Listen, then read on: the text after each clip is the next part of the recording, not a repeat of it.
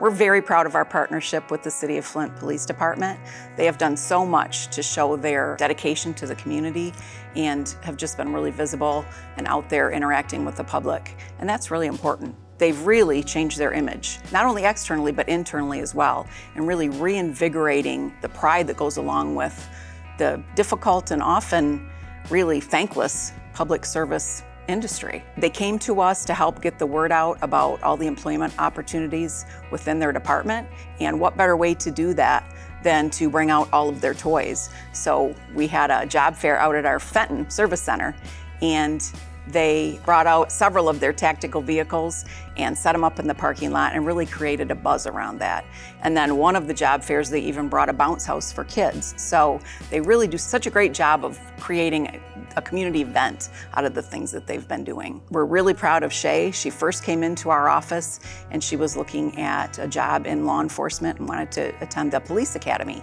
So, we worked with her. She got through that program with flying colors, got her position within the City of Flint Police Department, and was a rising star. She worked so hard and in no time was promoted to the position of a homicide detective. And she's just such a shining example of the opportunities available to anyone who really shows up, sets their mind on a goal that they want to achieve, and just works super hard to get there and achieve it.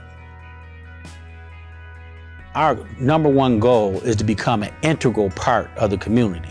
And that's very important. We cannot succeed and be successful as a department without the trust and the commitment and the cooperation from the community. That is very important to our mission and our goal in order for us to serve them even better and be successful as a department. In addition to that, it's the opportunity we provide for professional development. There are so many opportunities here to grow where we offer that and no other agency can offer that. I am lieutenant in charge of the recruitment and hiring division. I guess my story is unique like anybody else's would be. I was working a job, I was pretty much at the top of the job, and I said, it's not enough. I need something that's gonna challenge me. And what more challenging career can you get in besides law enforcement? And just the opportunities that law enforcement just provided, it's just incredible to me. And it's funny because when I was in the academy, they used to make us write our goals down. And the goal I wrote down prior to my retirement, I'd like to at least be the rank of a lieutenant, and I'd like to be somewhere involved in training. Look at God. When I first took over the recruitment and hiring, I was turned on to GST Michigan Works by the Academy Director, Lieutenant Dave Livingston, and says, hey, you should give these people a call. They can help out with the Academy tuition and assistance and things like that. So I made contact with Tricia DiAgostino at the GST Fenton office, and we had a business relationship on the phone for 2 years before we actually met in person. We just have this great relationship where she's Johnny on the spot with, making sure our recruits did everything they need as far as like their tuition, their books, uniforms, equipment, anything they would ever need. So it's a really great program that, people need to take advantage of. So this time last year, I met Lieutenant Dixon. First it was a phone call, and then eventually he came to our office out in Fenton, and we just started to get to know each other. We just started building a relationship. And I think at the time, we had a career fair event coming up, actually in our Flint office, and it was a multi-employer job fair. We had them come on out, and we had a pretty good turnout for that one. It was over 200 and some people on not the nicest day in the world, but they came on out. What we do is we set up our promotional tent. We'll go out there, we'll interact, we'll talk with the public, just get out there in the community and let people know what's going on with the Flint Police Department. We thought about, well, what's the next thing that we could do? Well, why don't we do another job fair, but we'll do it at our Fenton Service Center. Through that conversation with Lieutenant Dixon, we were just trying to figure out something that would be different, that would attract people. So I said, well, why don't you bring out some of your toys? I know you got toys. You got your MRAP, the tank, you got your bomb squad vehicle. Why don't you bring out some of those robots, old police cruiser? And then he just started just throwing some more things out. And then next thing you know, we were having a job fair out at the Fenton Service Center, and I was watching Owen Road, and all of a sudden I just see this tank coming down the road. And I'm like, oh my God, he really did. He really brought the tank. But we had a lot of fun that day, and we attracted a lot of people in the Fenton community.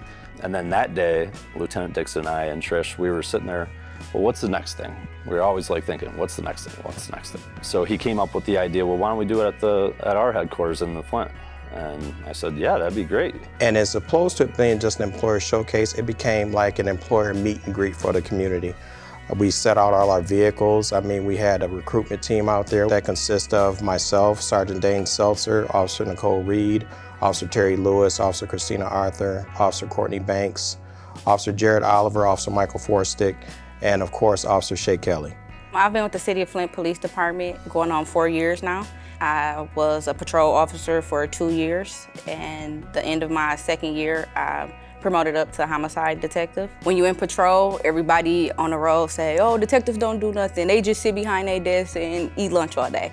Not true. You always learning. Every day you learning. Search warrants, talking to, someone as a suspect versus a victim, or even just a witness. Everything is different. You'll never know everything as a homicide detective. It gets hard, it gets emotional sometimes. Every case is different. So I'm coming up on 2 years and it's still a lot I don't know. Every day I'm still at one of my colleagues' door, like, what can I do about this? Can you help me? Or what you think about this? So it's different. You gotta want it. You gotta want it, and you gotta be willing to do the work that comes with it.